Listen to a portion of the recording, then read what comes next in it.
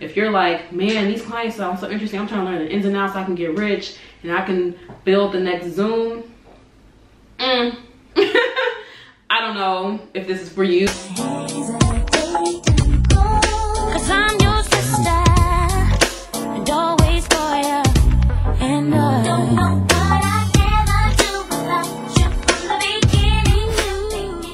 Hey y'all, welcome back. Today's video is about really my practice. I've noticed that in the last year, well, it's probably been happening since before the past year, but I started noticing like in the past year that a lot of lawyers are trying to get into like the tech, venture capital, emerging companies space, like all of that intertwined in one. While I think it's great that people are making the moves that make them happier and are finding that this is more exciting for them and all of that, I do think that there are a lot of myths with the practice. Like they're just, or I don't even know if I would call them myths, but like there are a lot of things, just like with anything else, that you don't really realize until you start practicing. I was talking to a friend recently, which made me kind of think about this video, and she was talking about how she wants to leave her practice and like kind of do something with emerging companies or something with these kind of like new tech companies, and she wants to do it on the big law side. And I was like, okay, what are your expectations and what do you want to get out of it? And she explained all her expectations, and I told her, I think you might want to do a specialist group. So that kind of got me thinking like maybe I should do a video about this, because it's not what people think, you know, just like everything else. Like it's not always what people think. I actually made a list because I didn't want to forget anything. Let me just give a little background for people that just happened to cross this video and don't know who I am. My name is Angel. I am a third-year associate. I practice all types of emerging company stuff. And what that just means is that my clients are mid-sized to small-ish companies with a lot of money. Most of the time they have a lot of money. A lot of time they're tech companies. I do venture capital financings, investor side and company side. I've kind of helped with like general corporate stuff, they call it. What I mainly do these days though is that I help these companies that are like a little bit later stage, like mid-ish size, some smaller, but like mid-ish size, nothing huge, like billion-dollar deals like my old firm. Like they're not like that huge. I help them basically sell their company to someone who wants to buy their company. So that's called M&A, mergers and acquisitions. But before I started really doing mostly that, I was doing a lot of venture capital financing. And I still do them, but not as much. And I do more like M&A, sell side M&A now. All that's to say is that I'm speaking from experience. So that's why I give that little background. I'm not just like hearing from legal streets about what it's like. Like I know firsthand what this practice is like. And that's why I can kind of tell you like, okay, what are your expectations? And I can let you know the practice is gonna meet that. So let's get started. One thing that you definitely, I think the biggest thing that you have to know, this practice is numbers galore. Numbers galore. So in law school, I remember there was this running joke like people become lawyers because they don't like math or they don't like numbers and all that. Not in this practice, okay? These lawyers are good with numbers. They draft the spreadsheets themselves a lot of times. They can fact check the share price. There are calculations involved in these documents that really on the legal side you're supposed to be able to check. And that was so surprising to me because at my old firm, my old practice, I didn't do anything with numbers. The investment bankers did all of that stuff, and they would just tell us what number to plug into the agreement, to plug into the contract, plug into the, what word am I looking for? Filing. So I had no connection to cap tables, like beyond just copying and pasting them into it really. Like I wasn't really heavily involved in that. I wasn't heavily involved. I never put together a spreadsheet. I never had to calculate, like check the formulas, none of that. I wasn't doing any of that. This practice is completely different. There's a lot of numbers, there are a lot of spreadsheets. Let me pause right there. So if you hear that and you're like, oh my God, I could never, ever, ever deal with Excel. I know a lot of people are scared of Excel.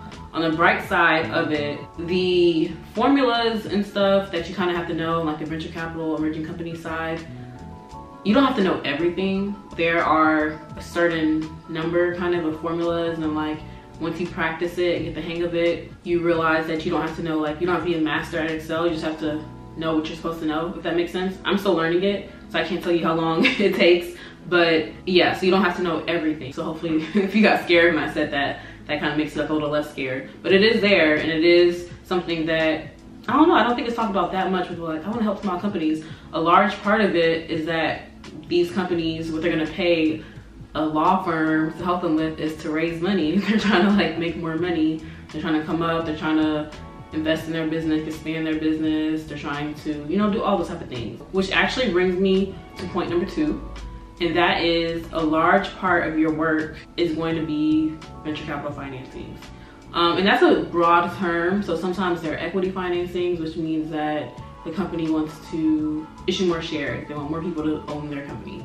Sometimes it's debt financing, so that just means they need more money, but they're gonna pay these people back. I've realized financing is pretty broad in this space, and it just means getting more money to the table for these companies, smallish or mid-sized companies, some big, but not really, not like the huge Fortune 500, like none of those. A lot of your time is gonna be spent on financings. And the reason I say that is because people are like, I want to get into this space because the clients are interesting.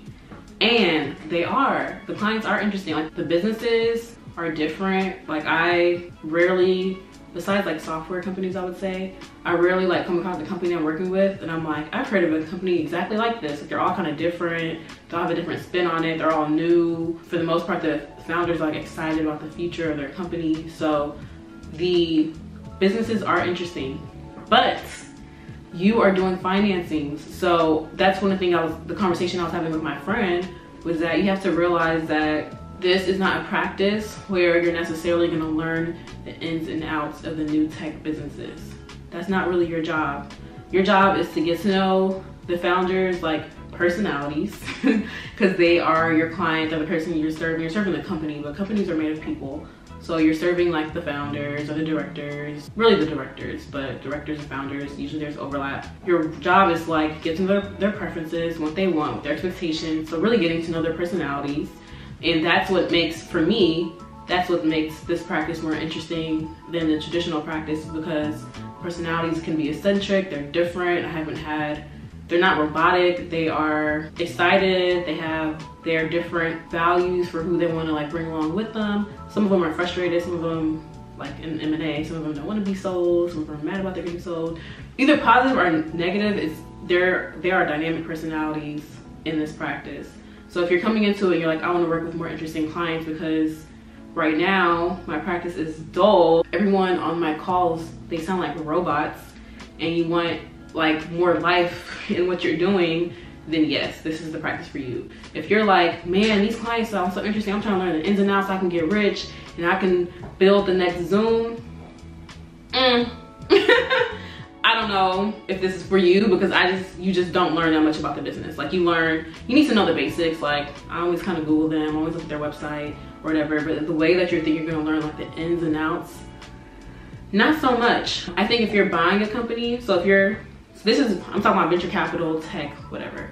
A part of that is, so that brings me to the next point. Oh, this is just flowing so well. That brings me to my next point actually. So with a lot of these firms, this is all intertwined. So with a lot of these firms, you really, really have to be efficient with your time when you're working with these small companies, because there's usually a fee cap involved or something like that, to where they're not trying to pay a gajillion dollars because they don't have a gajillion dollars. So on the lawyer side, what that means is that you have to like, I don't know, you have to be efficient with your time. That's all I can really say about it. And like, yeah, sometimes that can be stressful because you're like, okay, someone just asked me to do this.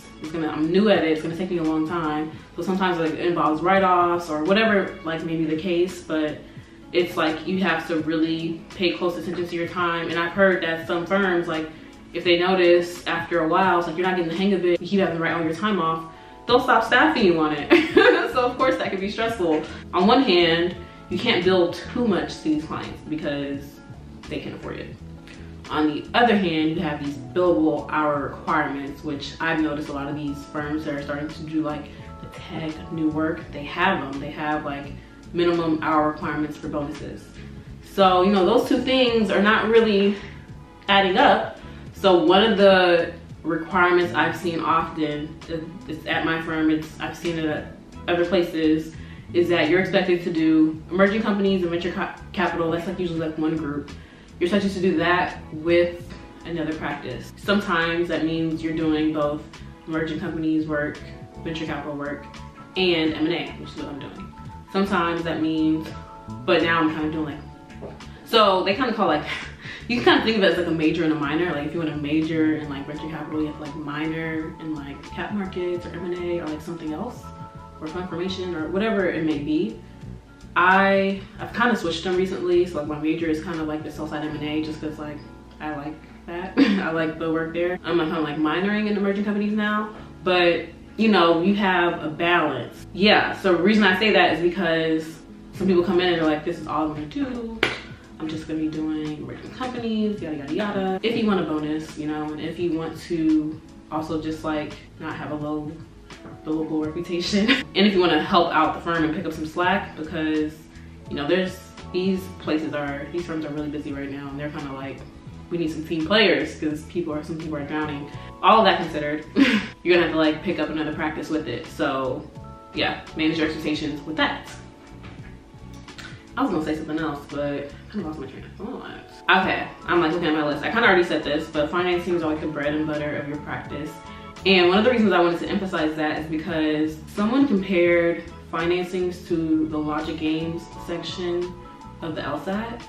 And I think it's a good comparison. Financings are more complicated than you would think, than I would think. Maybe you already know all this stuff. They're more complicated than I would think because there are like 5 main documents for the financing. Usually for like other practices, for example, like for merger, they're like the main document is just like a merger agreement, and everything else is kind of like eh, but that's like the document.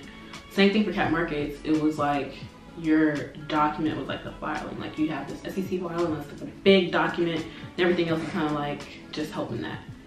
That's not how financings are. There's 5 documents. They're all intertwined in some way. So if you need to make one change to one, or like one change to one number, or just one change to the deal, it ends up like flowing through most of them. So it kind of can take, it's a learning curve, but it can take some time to kind of realize like how they're all connected to each other, how they all feed off of each other, whatever. On the flip side of that, and the good side about it, is that there are like these standard forms, and these happen so often that what's seen as market, which just means like what happens the most often, what people usually negotiate and agree to, it's pretty public knowledge. There are forms you can check against and be like, okay, like this little clause you got right here, y'all tried it. This little clause you got right here, this is not standard, whatever. So like there's, even though to me it seems like kind of complicated, there are like objective ways to fact check it. But I say that also says that that's a big part of your practice. I wasn't like the biggest fan of logic games on the LSAT. That wasn't my sweet spot. I like to just read and answer the questions, and I like the other one, logical reason. I can't even remember, logical reasoning. So when she compared it to logic games, it was like a self-awareness moment, like, that's probably one of the reasons why I like the sell-side M&A so much more, because I'm not really that into like these missing pieces, all these different pieces. But yeah, so just keep that in mind. Keep that in mind. I'm just here to give y'all information. Other myths, I guess you can say, or reasons people want to get into this practice is because they're like, I'm gonna work with founders, I'm gonna work with business people. And that is true, that's not a myth. These people are founders, they're business people, they don't understand all the legalese. You don't have to speak in legalese, you speak in plain English. I think I've said this in my videos. And that's not all the time. Sometimes like these companies are a little bit bigger, they're in their later stages, they're like trying to get more and more money, they're about to be bought or whatever. And like sometimes they do have internal counsel, and that's like a whole nother conversation. So next thing, don't know if this is a myth or not. One of the things about this practice that is attractive that I would encourage or that I would promote for people that want to start doing this is that there's just so much room in this space, I think, to just create your own thing, your own practice. There's a lot of room for that because there are a lot of different types of people who are starting new businesses. So there are people I've worked with who have, and this takes some time, like they're usually like have been practicing for like 5 or 6 or 7 years before you really start to have your niche. But there's one person that I've seen practice is like pretty much veterans. He created that for himself. Like I think he's a veteran, I don't know. He likes to work with veterans, so he does. And that's like the kind of work he seeks out. There's one lady that she is into fashion. So she seeks out fashion related businesses and does their financings for them, and like is their corporate lawyer. She's able to do that. I've met people that just like do different things. Like there's one person that she has like a lot of women clients, which is not common in this space. Like most of these clients are white male. You know, every time I work with someone, I go look at like their LinkedIn, stalk them real quick, look at their bio. A lot of people that are attracted to this space, I realize that for law school, they started a company.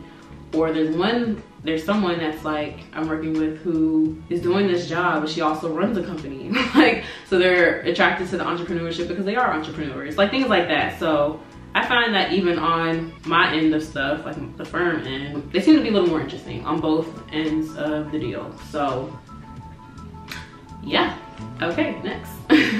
So I think I hit all the main things I wanted to hit. I really wanted to just explain that like this is a numbers practice. I think that that's not popular, it's not publicized about this, but it is.